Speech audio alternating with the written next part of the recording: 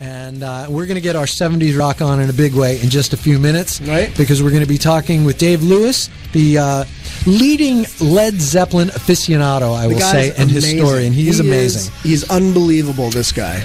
And his new book is called Led Zeppelin Feather in the Wind, Over Europe 1980, which documents the In Through the Outdoor tour, which was their final tour before John Bonham's passing. We're going to get to all of that shortly, but right now, to put you in the mood. Oh, very nice. That was Led Zeppelin's Achilles' Last Stand from Mannheim, Germany, the final Zeppelin tour in 1980. And the reason that we were playing a little bit of that is because on the line with us is the preeminent Led Zeppelin historian and also author of the book Feather in the Wind, Europe 80, which chronicles the final Led Zeppelin tour. Mr. Dave Lewis, good morning to you, my friend. Good morning, guys. How you doing? Excellent. We really appreciate you waking up. I know we're talking to you in England. Well, we want to get into the book and talk some Zeppelin. But before we do that, one thing we always like to ask our guests is, what have you been listening to lately? What's in your CD player these days? Okay, well, quite unsurprisingly, quite a lot of Led Zeppelin. In fact, really? Zeppelin. Really? Shock horror. Come on, guys. You caught us totally off guard with that one. I thought I would do, but it's been Led Zeppelin. It's been Led Zeppelin bootlegs, actually. There's a 2-CD set called Hot August Night, which is from a gig at Fort Worth in August 1971. They were just on fire that night. Right. Predictably, a few from the Over Europe tour. There's one called Tour Over Europe 1980, which is the Zurich gig, which is a tremendous recording from a soundboard. The Berlin Complete Last Show, I've had that on when they do extraordinary versions of Stairway and Whole Lot of Love. Big vinyl collector, so Cologne, I was at that gig. I've got the 2 LP vinyl from that. That's been on. I do play loads of vinyl. The Who's Next. Nice. I've got that on. I've just written a 15,000-word 40th anniversary feature on the Who's album, Who's Next, that's just going in Record Collector magazine in about 3 or 4 weeks. So the Who's been on. The Faces have been on. The album Ooh La La. Nice. Nick Drake, Pink Moon, Rolling Stones, Black and Blue, David Bowie, Young Americans. Wow, you're busy. Alice Cooper, Love It to Death, which I recently got on original US Warners. Finally on a Trapeze album, which is called You Are the Music, We're Just a Band, which features Glenn Hughes. Great record. I saw Glenn a couple of weeks ago with Black Country Communion when they played the High Voltage Festival, and he was just fantastic. Yeah. So a lot of stuff going down, as there always is around this part. Right. Dave, how many Zeppelin bootlegs do you have? It's in the region of about 1,000, I think. That's great. That is fantastic. It's pretty ridiculous. That's great. I've got all the original vinyl. I've still got all of that. And then the CDs, when the CD explosion started in the early 90s, I just collected everything. It's probably waned off in the last few years. Obviously now, with the internet and with the downloads and such like, there's not such a need, to have, all the packaging and what have you. But I've got access to most of the bootlegs that have come out, and there's been a lot. And I've got lots of different versions of different things. It's quite ridiculous. As I say, it has cooled down a bit in recent years, but it is a good archive, and it's always it's fantastic to have all this sort of fingertips, especially when you need it. Yeah. When I'm doing my books, and certainly for the Europe book, it was great to get back to all those gigs that I've got on CD and record. I'm a big bootleg collector myself, and have quite a bit of Zeppelin. Not quite as much as you though, but there are certainly some standout shows and some standout tours. And like you mentioned, the Zurich show is probably one of my favorites from the 1980 tour. Fantastic, yeah. But to be fair, I don't know, as a Zeppelin bootleg listener and aficionado, I don't know that 1980 is necessarily my favorite era of live shows from Zeppelin. So right off, what's your thoughts on that, and what was your favorite tour? It's an interesting point, because with the whole 80 tour, it is, as I've sort of dubbed it, the tour that time forgot with Led Zeppelin. It came at the end of their career. It came after Nebworth. It came in a period of when they were looking to rejuvenate, and particularly in England, there was a backlash against them because of the punk rock explosion and what have you. So it was a bit of a weird tour, but I was lucky enough to be there at 5 of the shows, and I know how good it was when they were good. And when they were good, they were still as good as it gets. But what happened with the 80 tour, in the early 90s, a lot of soundboard tapes came out that were very flat sounding and went onto bootlegs and didn't really do it justice. That's probably got better over the years with, you know, more versions that have come out. But I think, again, that didn't help the whole sort of mystique of the Europe thing. But now there's some great audience tapes, and there is some fantastic nights. I mean, I can point you to Zurich, I can point you to Frankfurt, I can point you to Cologne. You know, those nights, Led Zeppelin was still on fire in a very different way to what they had been previously. But all the ingredients, chemistry that was there, you know, in 68 and 69 was still there. Led Zeppelin had places to go. And I think one of the reasons for doing the book was to highlight that and to highlight the almost sort of poignancy of the fact that they weren't allowed to go on and do that, you know, with the sad death of John Bonham in 3 months after the show. So I think one of the things with the Europe book is to try and bring it into focus, and it was the last days of Led Zeppelin. Yes, there were things going on. They weren't as healthy as they had been in previous years in quite a lot of ways, and I think they were at a crossroads, which is why, again, it's a great book to do, because you are speculating what might have happened, and on you know, any given night in Europe there was enough indication to suggest that they could have gone into the 80s and still been a very huge force. I think particularly in America that wouldn't have been a problem, but in England things were changing. You know, you had the new wave of heavy metal, you know, Def Leppard, you know, Iron Maiden. These bands were coming through, and Zeppelin fans were getting a bit fed up with waiting because there was nothing going on. You know, they did 2 gigs at Nebworth and then nothing, and then to go to Europe, they still missed England out. What they needed to do after that was to come back here and do 5 nights at the Rainbow or wherever and show that they could still be a working band. I think if they'd have done that, then there would have been a whole lot of new era, you know, for Led Zeppelin in the 1980s. So that's one of the great things about the book. I think it does really bring that out. Right. Well, before this tour even begins, I just wanted to go back to, as you said, 1979 Nebworth, which for me, I remember that weekend, even though I wasn't in England, but even on local radio stations in Los Angeles, it was like there was a happening. There was something going on, and it was big.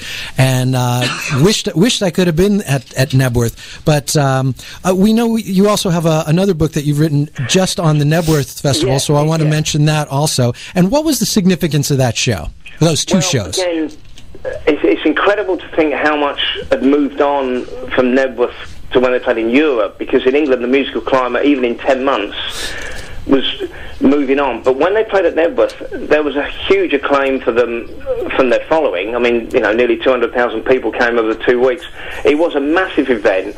I mean, in my book, you know, again, I do say it's the last great sort of concert of the 70s, and I think Led Zeppelin came out and strode that, and you know, under a lot of pressure. I mean, they had a lot to lose. They hadn't played in 2 years, and they did fantastically well to come back in the way they did. It was a massive show, massive light show, massive screen, and you know, they pulled it off. I mean, you know, musically it was, you know, a little bit ragged here and there, but when it was good, you know, in the evening was fantastic.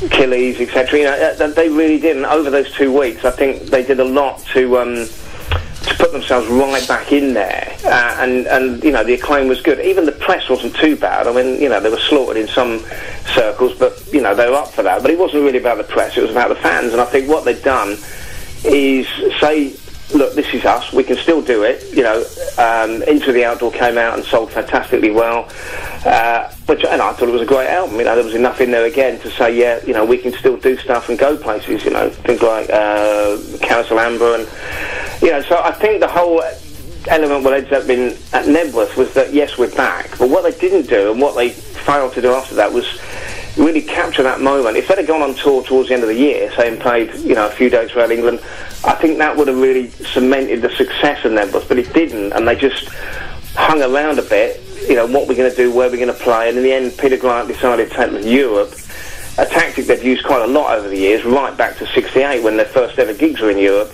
And I think he wanted to shy them away from the press to set up to go back to America, because the other stumbling block they had was Robert Plant didn't really want to go back to America at that time, because the tragedies that had, you know, befell him in 77, you know, when his child died and they were on tour, and all the stuff with the backstage stuff at Oakland, there was a heavy cloud over that, and they had to get rid of that cloud. So I think to go to Europe and do that, and again, when you read the book and you find out the story of Plant getting very strong, he was real strong on that tour. He was very confident again in a different way, but I think that gave him the confidence to say, yeah, we need to go back, because if Led Zeppelin were going to be a working band, they had to go to America, because a sizable amount of their audience was in America, and that tour that was set up and in for the fall, I think they would have gone back and again fairly easily reclaim their audience, probably easier than they did in England, because in England the climate was a lot different. In America you were still, obviously Van Halen, bands like that had come through, but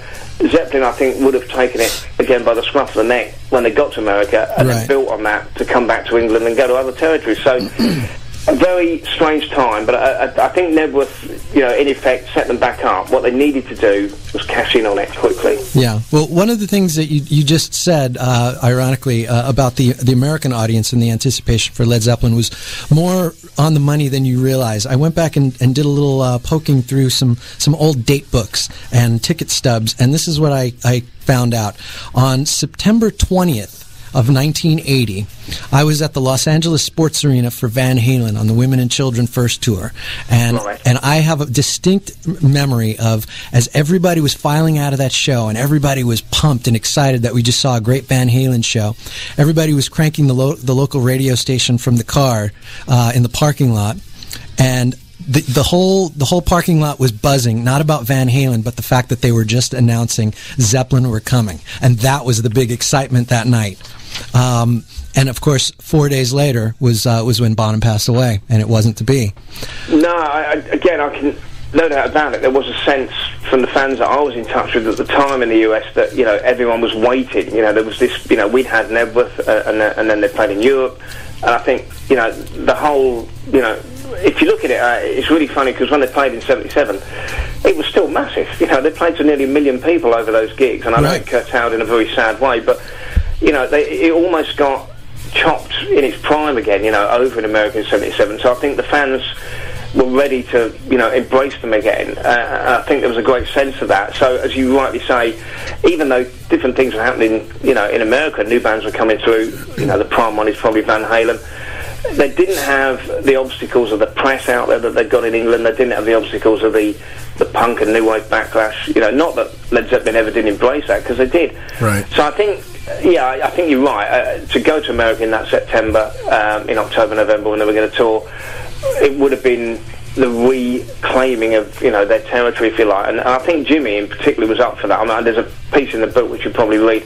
I had this incredible situation where a week before John Bonham died, I was in the Swansea office and Jimmy was in there, and it's an amazing one-on-one audience with him for about half an hour, and I had a model set up of how the stage was going to look on the 80 tour, and I had the amp set up, and I was looking at this, and Jimmy is talking to me, and he's enthusiastic. He's saying we're going to do this.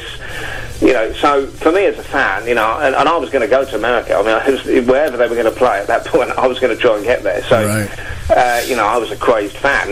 We were just kids, and it was all about the next gig or the next pint of beer, or it was a long way from where we are now, and it's a lifetime away. Although sometimes it feels just like a second. But so there was this incredible anticipation still, and again being in Europe and seeing those gigs, and we were so lucky because we had this incredible close proximity. As you will read in the book, I was at the right time at the right place, and that is a story in itself. Let me ask you quickly. I know that the run in the States was going to be a very limited run, right, over those 2 months. Was there, and when you had that, even when you had that conversation with Jimmy, was there ever talk of what maybe the bigger picture was to be? Well, I think initially, again, I think Robert said I would go back to America, but only in bouts. He didn't want to do these long 33-day tours or whatever. So when you look at the tour that was set up for the 80 tour, it was a bout of gigs. It was come home. It was a second bout of gigs. I think that would have eased them in. They often did do touring like that, although it was still lengthy. In America, when in '77 it was a 3-leg tour, but I think it was to go for 3 weeks, come back, 3 weeks, come back, and then that would have got them into 1981. And I think the plan then was to come to England and go back to territories they haven't been to, Japan, Australia, because all of those areas had really grown up now, and the whole rock market was a lot bigger.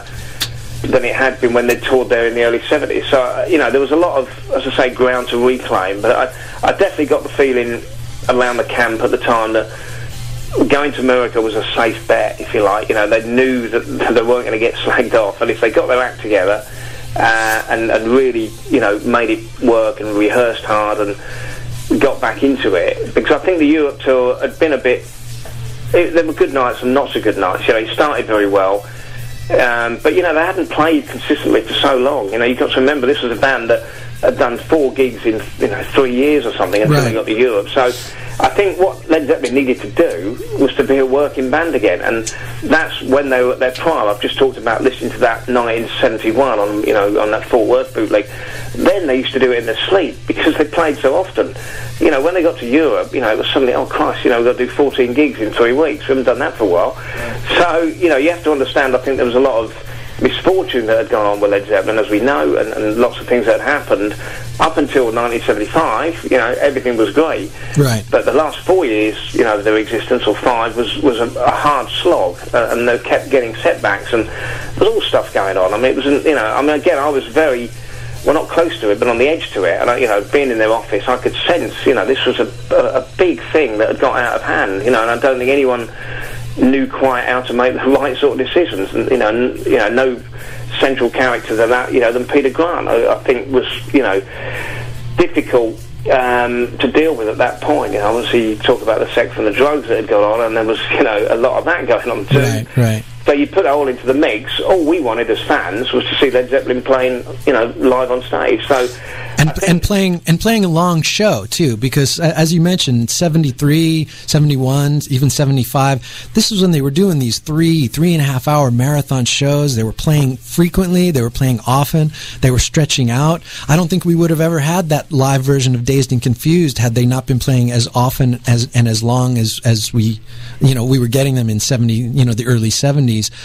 If they were playing as sporadically as they were around Presence or even in Through the Outdoor, that kind of extended jam, I don't think would have been a regular part of their repertoire. Well, that's an interesting question. That's an interesting point, because I think one of the things about the Europe tour was it was very different, because there was no Dazed and Confused, there was no Moby Dick, there was no big light show, there was no lasers. It was Led Zeppelin trying to be a working band again, and that was a huge thrill to watch. I can tell you, I can remember vividly the first night, the first gig we saw, June 18th, Cologne.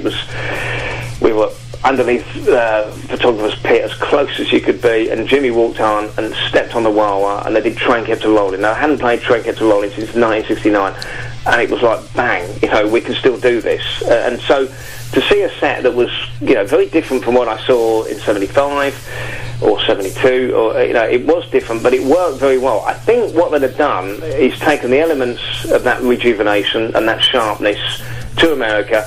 I think they would have opened it up a bit. It would have been a longer show. I think, I think the sort of halls they were playing dictated quite a big light show, because again, during that era, that was, part of what went on. So I think they would have opened it up.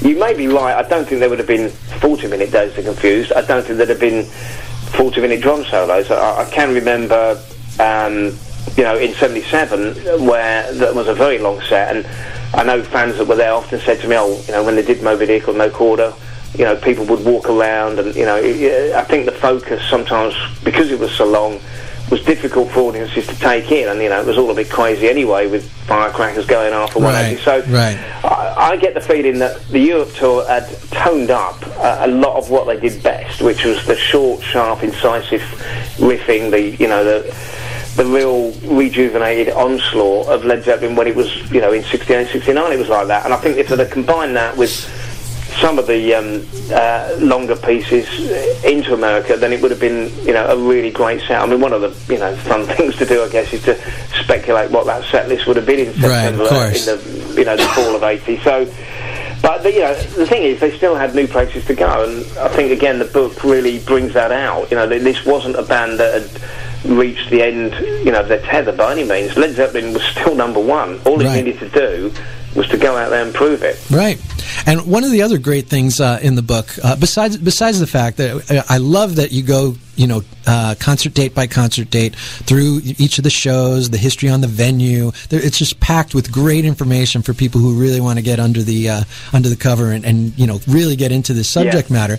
But I love that you've also got firsthand accounts from people who were at the shows, and especially towards the back where you have the all of the details on all the recordings, all the bootlegs. I love that kind of stuff, and all the memorabilia, and the fact that you've got scans of and photos of some of the actual tickets that were sold for the U.S. tour.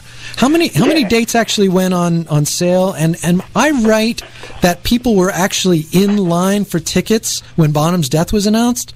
Oh, that very much happened. What happened in Chicago, where I think it was the four dates were announced, in the Chicago newspaper there was an advert that you had to fill in to apply for tickets. So over the night of September the 24th, the issue was coming out, and all these fans queued outside the Chicago newspaper to get early copies so they could go away and fill in and apply for the tickets. So there was huge queues just for the newspaper. I mean, not anything else. Right. And all these queues were forming. I mean, quite ironically, just as the news was coming through, that John Bonham had died. So guys had, were ready to apply for their tickets, and then, again, if you look in the book, there's a picture of, all these guys outside Chicago. So those tickets went on sale. I mean, many years later, a lot of those tickets were sold through a mail order company. So it was quite easy to get hold of original tickets. I think they're now much more scarce. Mm-hmm. But those banks of tickets that you see that we reproduced were I think there was a company that did them. I think it was in the early 90s, and you can actually get those. That they're much scarcer now, but they are pretty historic because they're tickets for a Led Zeppelin show that never occurred. Right. But as I said, the irony is this situation in Chicago, where I know the first dates put on sale, where all these guys are, have actually got what they need, the newspaper, and then to be told when you wake up in the morning, it must have been, really dreadful. Oh, devastating, right? Very sad. So, just wasn't to be. And speaking of shows that never happened, the final night in Berlin, as I understand it, there was actually supposed to be a second night in Berlin, and a common misconception is that Bonham died that night, and that he didn't play it. But of course, that happened actually several months later. What actually happened to that second Berlin show? Well, I think there's a couple of things that happened. Quite remarkably, the days didn't sell as well as they probably could have done, almost by default, because they didn't actually publicise it a lot. There was nothing in England apart from a couple of lines in, I think, Melody Maker saying they were on tour. It was quite easy, bizarrely, on the night of the gigs to go in and actually get a ticket. Most of them were nearly sold out, but I think with Berlin, I think when they put the two on sale, they'd done two in Mannheim and then they went to Munich. And I think whether they felt they weren't going to sell it, I'm not sure. I don't think I've actually got a solid answer on that. I think there was one element that they're all going back on holiday when they came back. I know certainly John Bonham was away in France, and it may just have not fitted in to the schedule, but the gigs themselves, because they weren't publicised that well, it was quite an easy way of going to see Led Zeppelin. I think there's one of the stories in the book from one of the fans that went. He went to the Mannheim show, thought it was fantastic, and then got a ticket for the next night quite easily outside the venue. Whereas had it been in '77 or wherever in America, getting a ticket was incredibly difficult. But it was such a low-key tour. Again, for me to be on the side of the stage, a Led Zeppelin show, that couldn't have happened in Madison Square Garden, and it probably couldn't have happened, in Earls Court. But because it was so relaxed, and they were trying to do it a different way, the entourage had been cut down substantially. They had the road crew, a few record company people. It was nothing like what had been before. So I think there was an element. And again, I go back to that, slogan, the tour that time forgot. It almost was, because, we came back to England and there wasn't any press. I mean, there was one press review. The Melody Maker came out to do the Munich show. Had that been 3 or 4 years earlier, you'd had, the Enemy would have been there, Rolling Stone would have been there, and all this. So, again, different days. And again, one of the reasons I'm so pleased that the book, is out there. I think it documents better than anything the final days of Led Zeppelin, and that's always going to be. It's not going to change. That is for all time what happened on the last tour.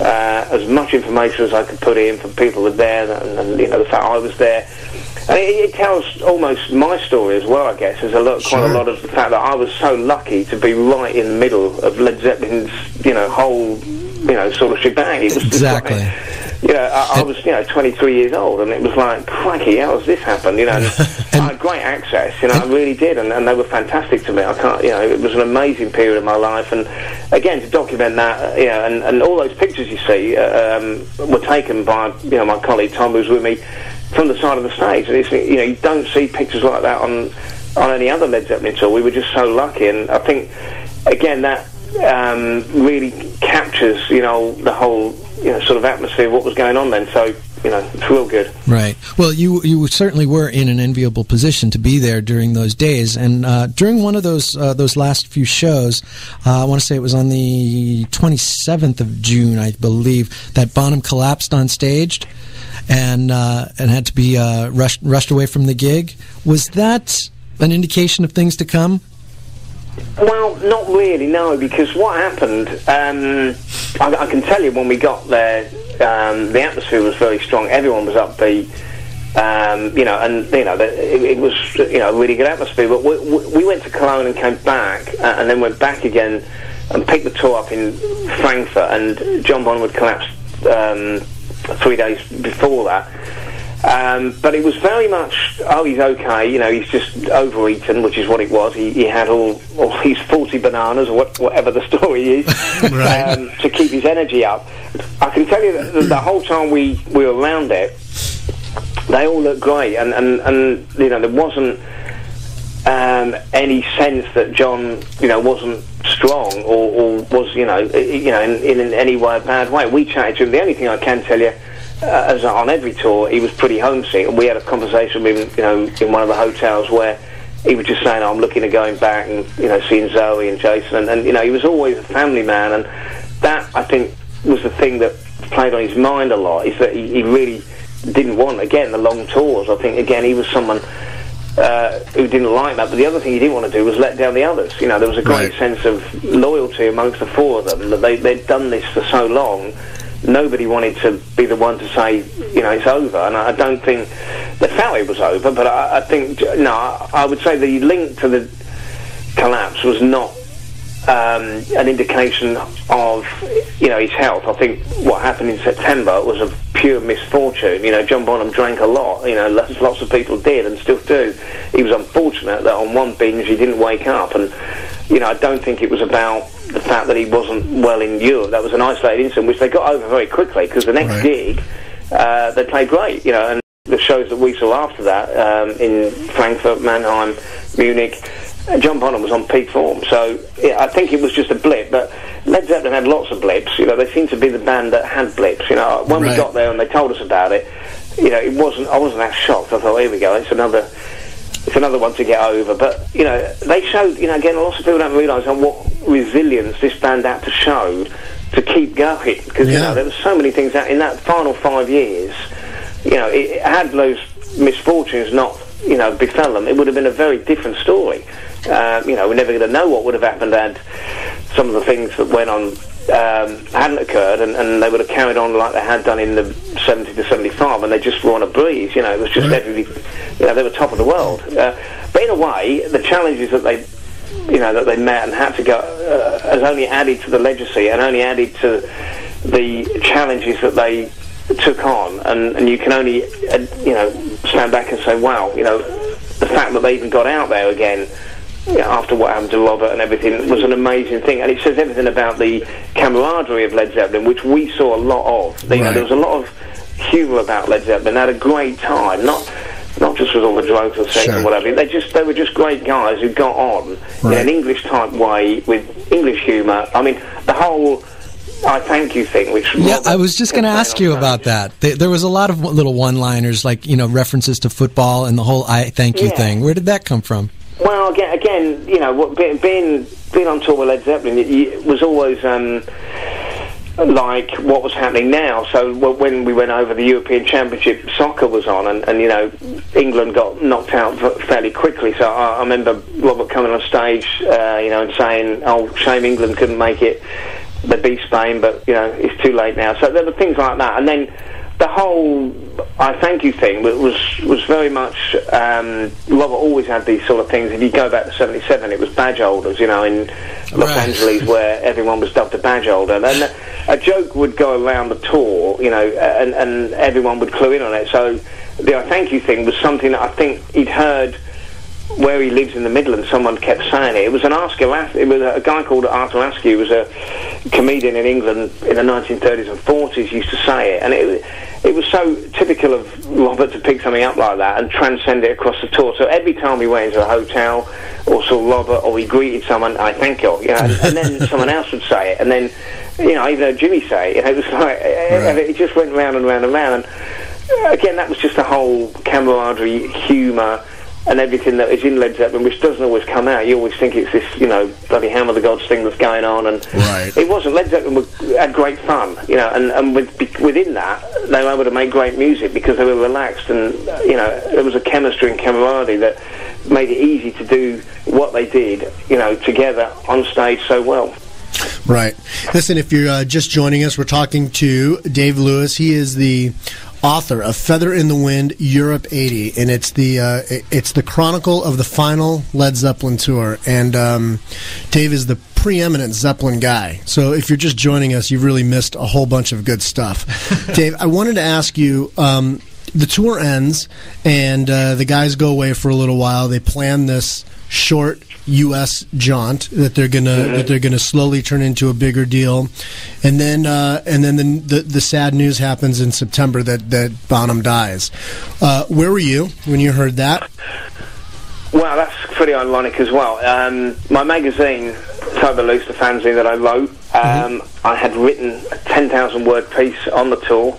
The day before, this is September 24th, I had written the final parts, the editorial, saying that Led Zeppelin were up and running, and by the time you read this, they're going to be in America, and all of that. So I signed all that off, and I was in a dialogue with Swan Song to go and see them rehearse the next week in Bray Studios. Right, I had spoken to the publicist, and I was trying to liaise that I could get down to Bray the next week, and that could well have come off. And I remember I've still got a notepad that I'm writing down all these sort of details from this phone call, which would have been the week of it when he died, and I was all set to go. So I was at home, and I had a call from a fan in the early evening saying they'd heard that John had died, and I said it can't have happened. I'd spoken to Swan Song earlier that day. I'd been on the line to them telling them I was going to bring my magazine in when it was published in the next couple of weeks, and I was just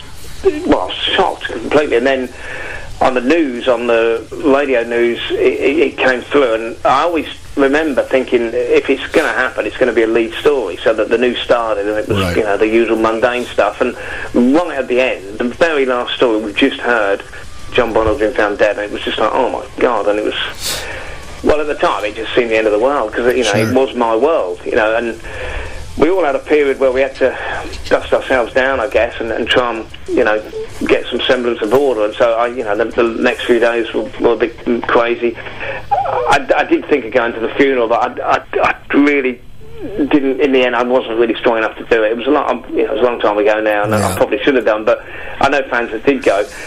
And I was in touch with Swan Song, and they were great in telling me that whatever's going to happen is going to happen. I think they were so shocked within the band that it had happened as it happened, and were they going to carry on, weren't they? I think there was an element that they could, but there was also a loyalty that they couldn't. Were you,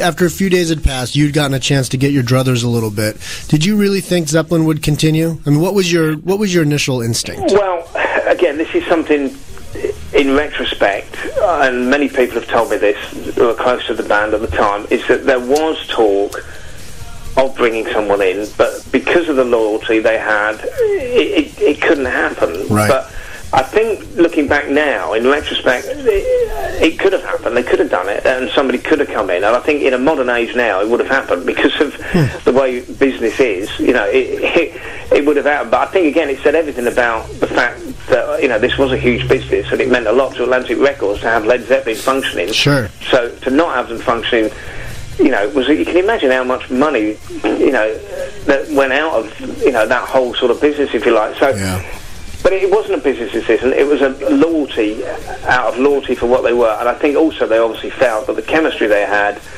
could not be repeated. Now, the Who did carry on when Keith Moon died, and proved that there was life after. It was never the same.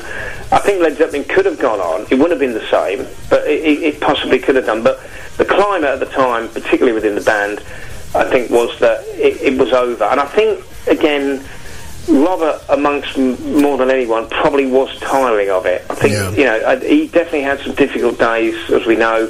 And I think for him, it might have been a slight relief. And I think he has said that he went away and just felt, it was a bit of relief in a way, and he could now reinvent himself. And those there was some very weird days, 80, 81, 82. He went on tour with the Honey Drippers. Right. I remember being in a club in Retford, in Nottingham. This was like 6 months after, and from being on stage in the biggest stages in the world, Madison Square Garden, Earls Court, wherever, here's Robert in a club, playing R&B stuff, and no one dare mention the words Led Zeppelin. It just, every time I saw somebody bring an album up for him to sign, he wasn't that enthusiastic. I mean, that would come much later. It's incredible how now it's such, a revered thing, but there were some weird days, and then for a while, I can honestly say, Led Zeppelin became pretty unfashionable, and that sounds a crazy thing to say, but particularly in England, where, suddenly, as I said earlier, these new bands had come forward, and, the likes of, Rush and people like that, and Def Leppard, Iron Maiden, took their audience, really, and for a while, I think up until Live Aid, Led Zeppelin's stock was not high, and their legacy of influence didn't come till later. In America it probably stayed similar, but I can tell you in England it didn't really come back until some of the newer bands, like the Cult, the Mission, started to name check them, and then you get to the 1985 and Live Aid, and then it all slips back in, and from then on no one's looked back. Led Zeppelin have been one of the iconic rock acts and will continue to be forevermore.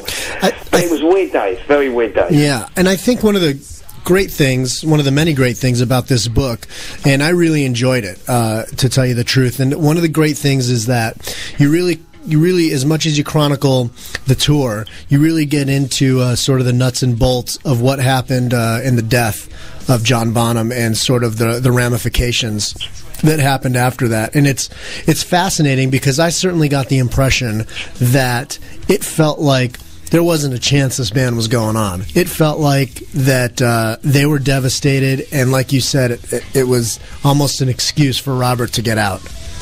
That's sort of the impression of some of those interviews. Yeah, I think Jimmy Page didn't want to let go of what was his, really, and again, all these years later, he's still the keeper of the flame. But I think they weren't strong enough, really. I think to go on, because to bring someone in, it would have had to have been more rehearsing, what rapport, and I mean, John Paul Jones has said, how could I play with another drummer after playing with John Bonham? At that point, he's obviously gone on to play with loads of drummers, but at that point, I think you've got to remember the situation for them, and there's something else that's pretty evident over this period. The death of John Lennon came the week they announced that they were not continue as they were, as he said in the statement, and this statement came on December the 4th, and then on the 8th Lennon got shot, and the Zeppelin news of them splitting up almost got buried because of the Lennon death. That's another weird thing that happened. Whereas it would have been major news, it almost got put under the carpet because obviously this incredible death of Lennon was obviously such a news story. But that didn't help, I think, in sort of grieving Led Zeppelin. Nobody got the chance to say it's over, long live Led Zeppelin, whatever.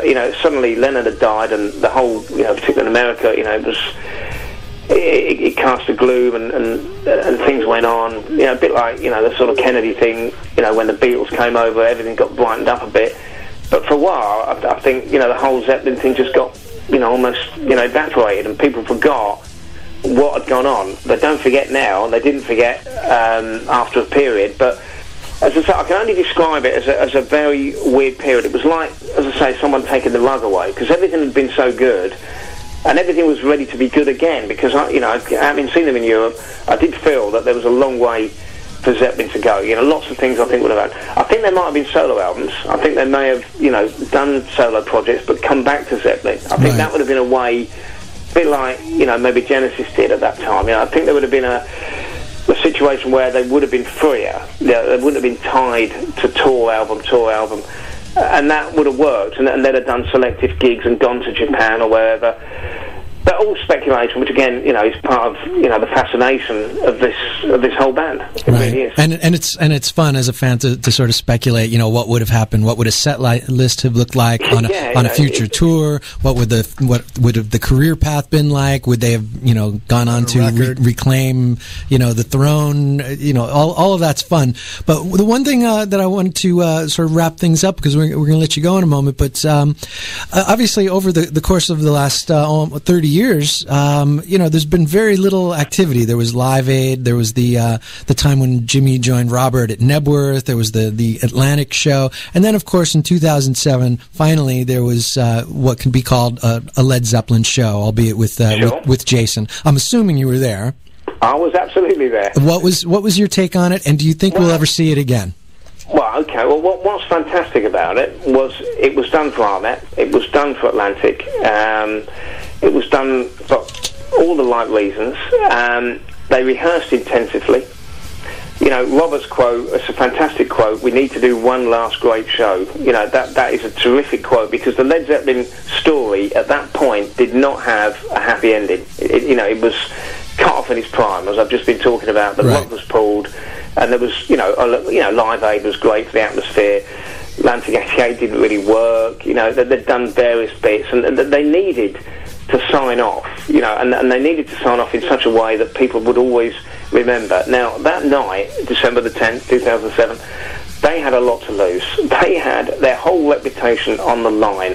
And I can tell you, I felt nervous. If I felt nervous, I'd imagine the 18,000 people felt nervous, and the 4 people about to go on stage were nervous.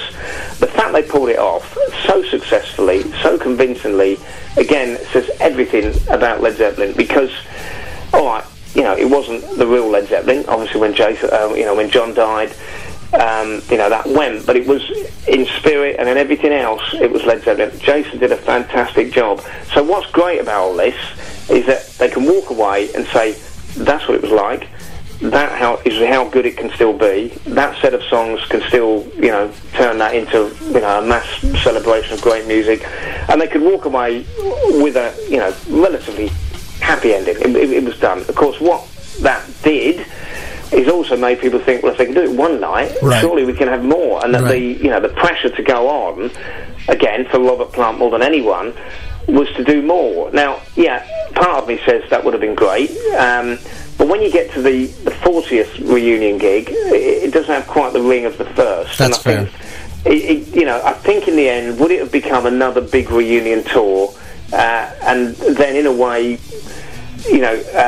lessened, the sort of legacy. So from, I guess my take at the time was that if they'd have done another 5 gigs, one in New York, one in Los Angeles, one in England, one in Japan, whatever, selected gigs and then done it and walked away, that might have been, but the more they'd have done, the more demand there'd have been. And I know Jimmy wanted to go on, and I know, they got together with Jonesy, and Jason did some jamming, and there was talk of a new vocalist, but in the end, it's died down.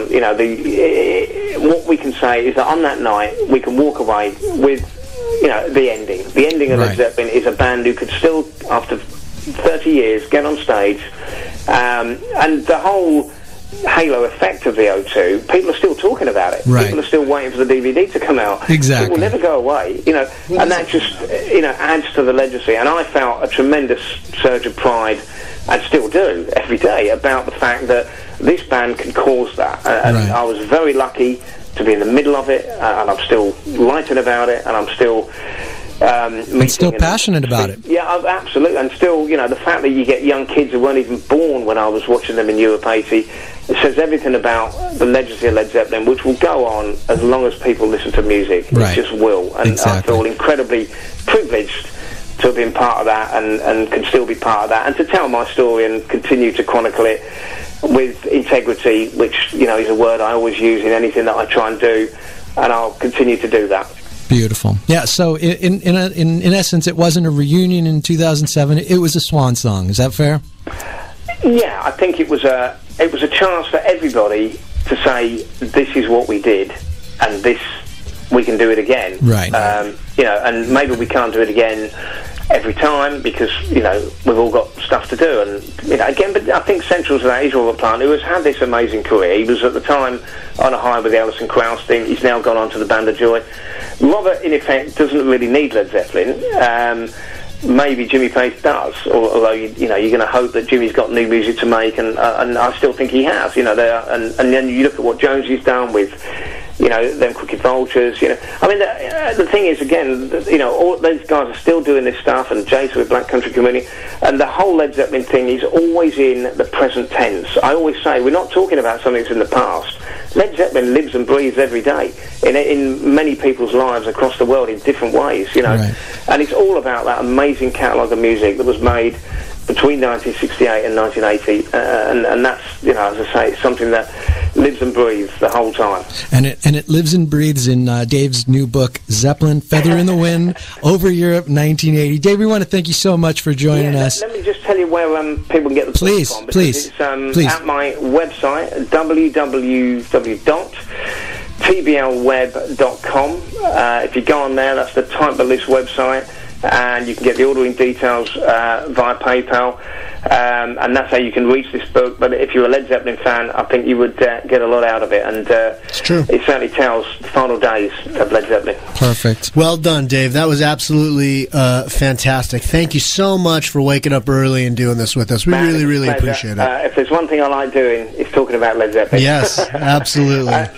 And I really love the show. It's great. Thank you. You're obviously very much a demographic of I am, and you like the same bands as, you know, the sort of thing I do. You know, it's the Who, the Stones, the Beatles, all that stuff. You know, from where it came, and the whole Zeppelin thing, you know, was carried on because of that, I think. So, really enjoyed it. Well, thank you, Dave. I thank you. I thank you. and I thank you. Dave, have a good day. Yeah, just one thing. I take it this is going to be online. Can you just drop me the link? Absolutely. I'll take care of you tomorrow. Don't worry. Yeah, so I can get it up on our site, and obviously I'll give you a plug, and no problem. We'll keep in touch. Sounds great. Thanks, Dave. We appreciate the time. Have a great day. And you, mate. Bye-bye. Cheers. Bye. Wow, that was great. That was good fun. He's the real deal, man. Absolutely. That is a Zeppelin. Talk about being in the right place, though. You know, he obviously a fan, but he was there. Yeah. He was in the Swan Song offices. Yeah, he was going to the shows. He was hanging with Led Zeppelin. It's amazing. Really is amazing. It's amazing. Well, and tonight has been fairly amazing, and it's amazing that we only have about 4.5 or 5 minutes left in the show, and I know we got some business we got to take care of on the road. And we're going to get our 70s rock on in a big way in just a few minutes. Right. Because we're going to be talking with Dave Lewis, the leading Led Zeppelin aficionado, I will say, and historian. He's amazing. He's unbelievable, this guy. And his new book is called Led Zeppelin, Feather in the Wind, Over Europe 1980, which documents the In Through the Outdoor tour, which was their final tour before John Bonham's passing. We're going to get to all of that shortly, but right now, to put you in the mood. Oh, very nice. That was Led Zeppelin's Achilles' Last Stand from Mannheim, Germany, the final Zeppelin tour in 1980. And the reason that we were playing a little bit of that is because on the line with us is the preeminent